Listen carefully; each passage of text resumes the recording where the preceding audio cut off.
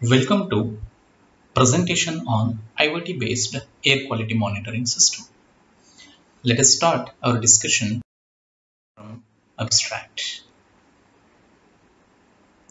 Let us discuss what is an air pollution is. When an air gets mixed with harmful gases and substances, it is called air pollution. The major pollutants of air are gases such as ammonia, carbon monoxide, sulfur dioxide, nitrous oxides, methane, etc. These are the main pollutants which causes air pollution. Now, what are the sources of these pollutants? Obviously, the emissions from industries, the poisonous gas released by the industries, and the gas or released by the vehicles, or it is also known as emissions of vehicles. The burning of fossil fuels also releases some gas. It may be from an household or from any industry. So these are the main sources of pollutants. So what is the effect it has? The pollutant air can cause severe health effects such as heart disease, lungs cancer, respiratory infections, and many more. Therefore, air pollution is dangerous to mankind. It has to be dealt with a proper solution. Let us look at the introduction of this project. The proposed project is an IoT based application to deal with air pollution.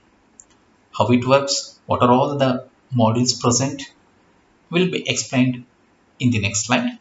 The aim of this project is to provide an IoT based solution to air pollution.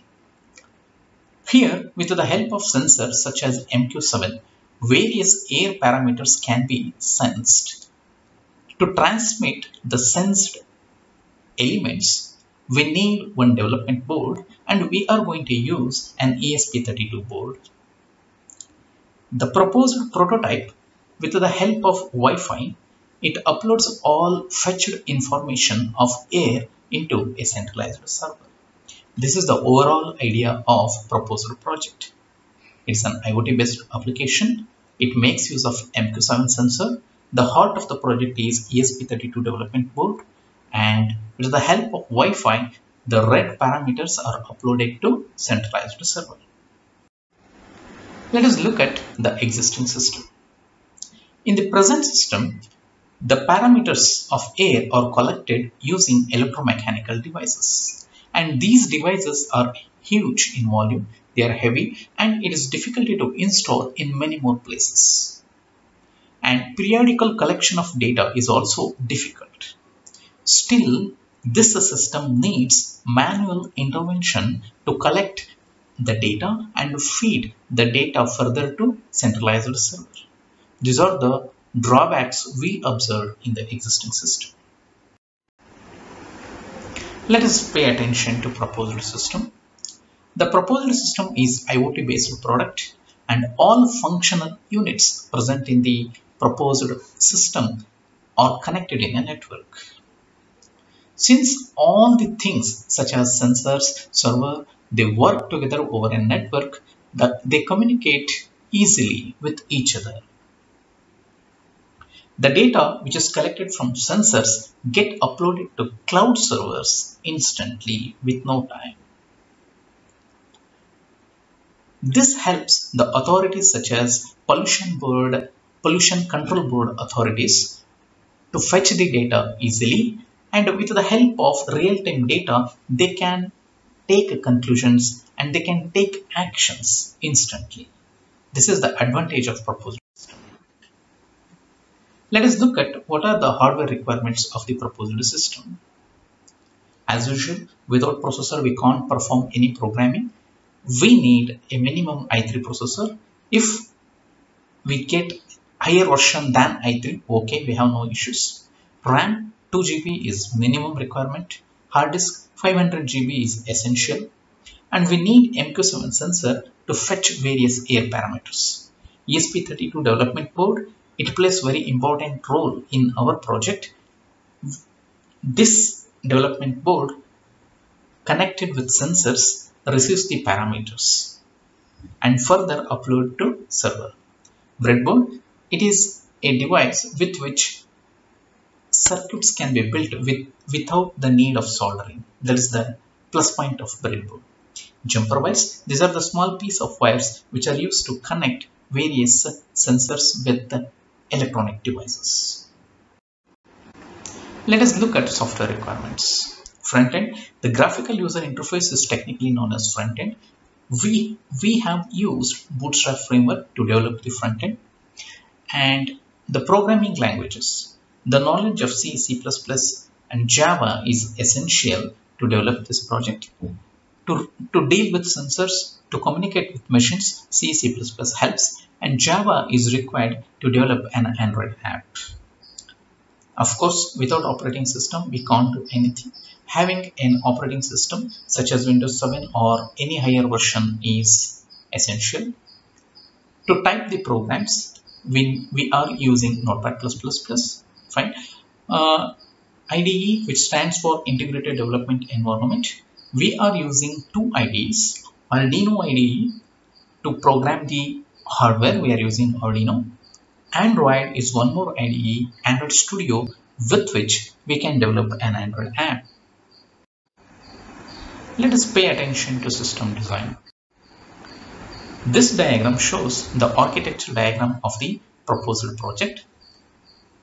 It shows various functional units present in the project.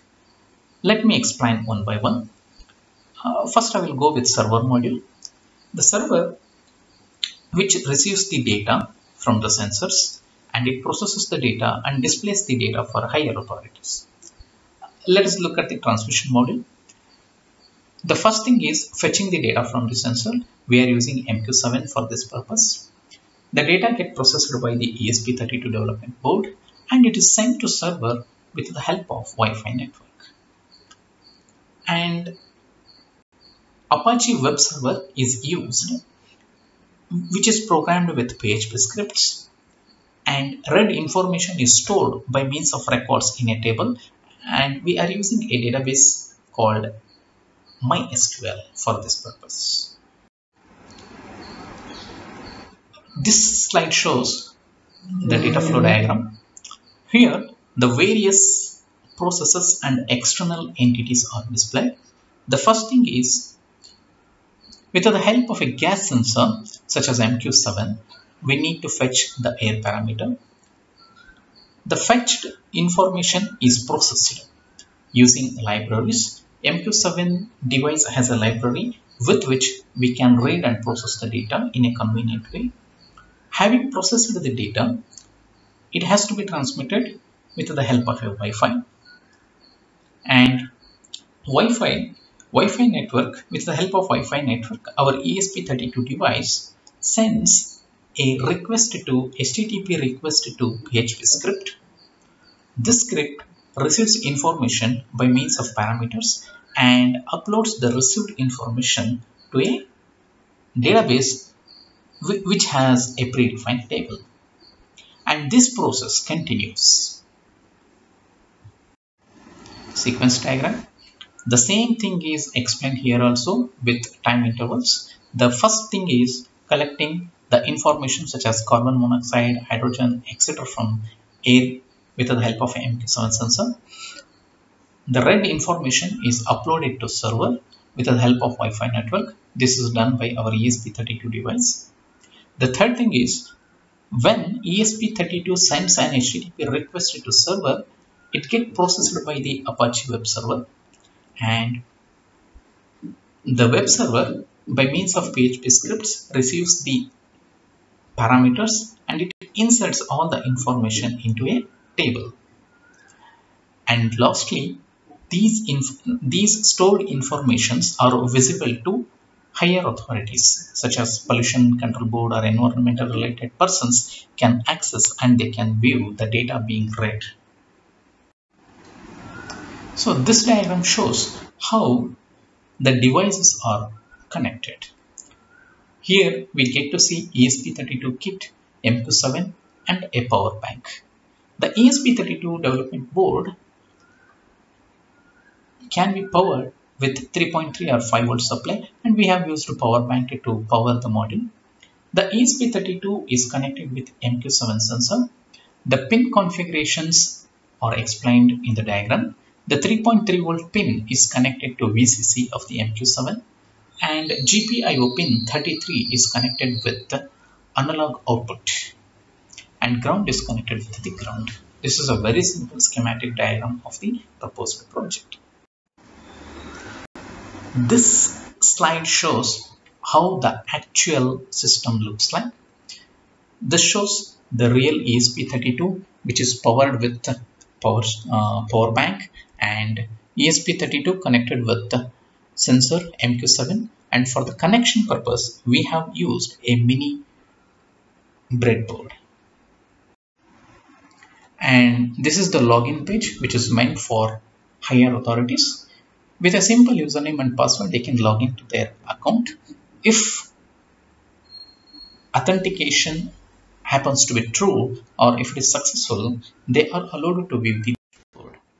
So this is the dashboard, which shows the various air parameters being collected from these sensors from a remote place.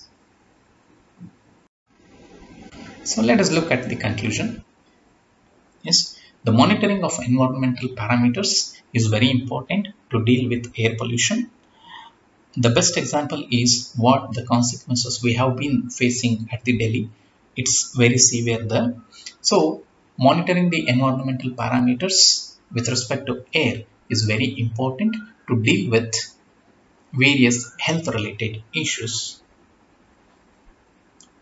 And the proposed application, which works on the principle of IOT, which reads the data from the sensor, and the read data is processed by the ESP32 device, and it is uploaded to database. These data are analyzed and displayed to concerned authorities, which is helpful for them to take the decision.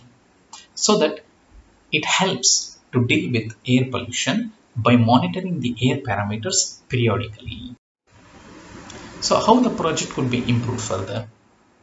Since we have used sensors to sense the gas parameters, not only gas, many dust particles are also the reason for the air pollution. In the proposed project, we have not used any such sensors to measure the dust particles. In future, we can use such sensors so that we can deal with air pollution more accurately. Along with the sensors, we could have used GPS module so that the location where the pollution is more can also be traced by monitoring, by fetching the geolocation of the places. By including these two parameters, by considering these two things, we can improve our project. And thank you very much for watching.